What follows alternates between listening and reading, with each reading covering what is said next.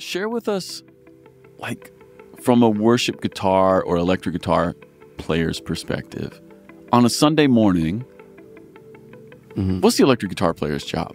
The electric guitar player's job, I think of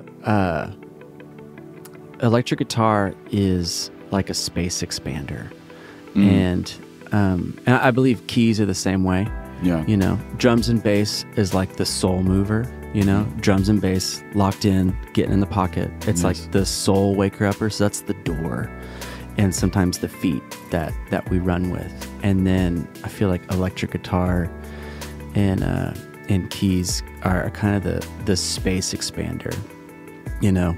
This is kind of nuanced, but like bass and drums is like, hey, this is where we're going. Are you coming with us? Yes. And then electric guitar is meant to say, and this is the room we're in. You know, this is the moment. It's kind of a moment maker.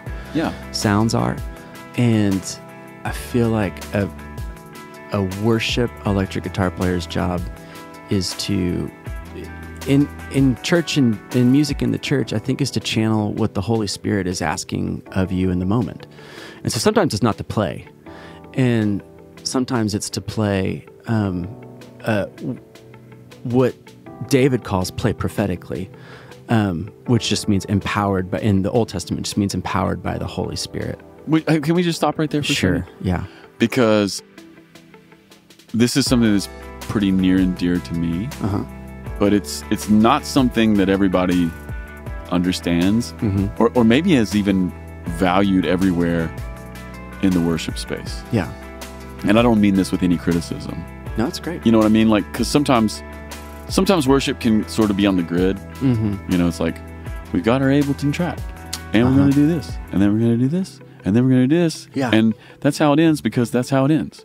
Right? But then there's this other thing that happens in worship where I like to say we go through the back of the wardrobe, you know, and anything could happen. Yeah.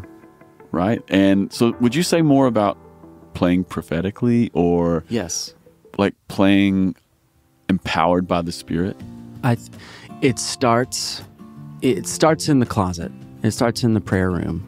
And if you are a musician on a Sunday or in a church, there's a duty and a joy to have a secret, private relationship where you are experiencing joy with God, and you are enjoying His presence privately, and you are knowing Him in an intimate way, in a close way, in a very familiar way, like in a way of friends, but also beholding the majesty at the same time. It's like, I'm friends with God, and He is also majestic Lord of the universe at the same time. Yeah.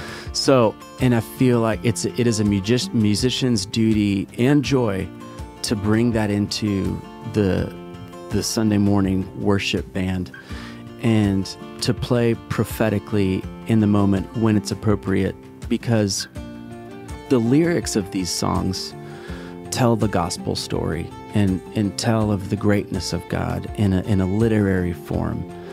And then there's things in the church, the Big C church, like tongues, and or sounds that we hear in worship that are produced by experiencing the Holy Spirit, and hearing those sounds when they're real, they strike your heart in a way where it is like, that's a weird sound, but why am I crying? Yeah. You know, it's waking something up in me. It's because the Lord is in the room. Yeah. And guitar's the same way. I mean, when the guitar player is walking with the Lord and he is playing prophetically, and they are making music, the music that in the moment that heaven is asking them to make, the Lord comes and does ministry with the music. I mean, play the strings and play them skillfully. I mean, that's what he's talking about. Yeah. Because when you play the strings and when you play them skillfully and prophetically, people see clearly. They can see God, and people get healed of apathy. People get healed of depression, and people experience the joy of the Lord or the peace of the Lord in the moment. And music has the power to do that. And I believe that that's empowered by God. It's not emotionalism. It can become that, but man, when the Lord is in the room, it's just the goodness of God. Okay, so yeah.